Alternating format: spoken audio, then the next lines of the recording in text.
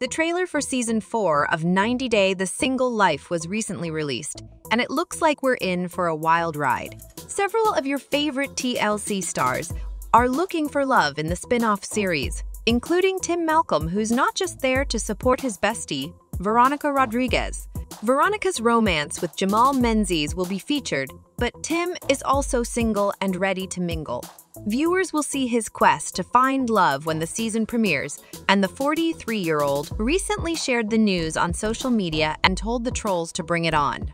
The other Season 4 cast includes Natalie Mordovtseva, who is back for a third time with her boyfriend Josh Weinstein. Newly divorced Chantel Everett is also on the show after kicking Pedro Jimeno to the curb, and we'll see a different side of the 32-year-old registered nurse on her quest to find love. 90 Day Fiance fan favorite Debbie Aguero is also making her return to TV in the dating series, and this time she's choosing men closer to her age.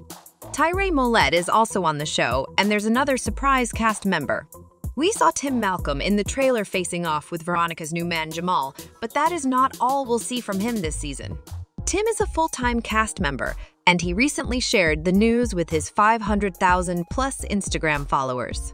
So it's official, #The Single Life Season 4 premieres January 1st, 2024. He added, "I hope all of you guys will show up to mock, ridicule, question my sexuality, discuss if I'm transitioning from a woman to man. You know, the usual Tim conversation."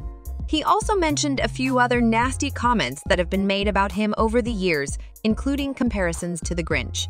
He laughingly added, "I just wouldn't know how to live my life without reading that for another couple of years." However, Tim promised an enjoyable season thanks to the great cast members on the cast. And it was an unexpected surprise to see John McManus in the cast, but everyone deserves to find love. We first met John in Season 9 of 90 Day Fiance as part of the storyline with his brother Patrick Menzies and Ty's Ramon. At first, John annoyed viewers, but he soon became a fan favorite with his witty personality. John's sense of humor garnered him a spot on 90 Day Fiance Pillow Talk with his brother Patrick.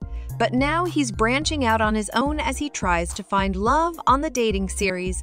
Whose story are you most looking forward to seeing on the new season of 90 Day The Single Life? Let us know in the comments. And don't forget to like and subscribe for more updates on 90 Day Fiancé and even more reality TV news.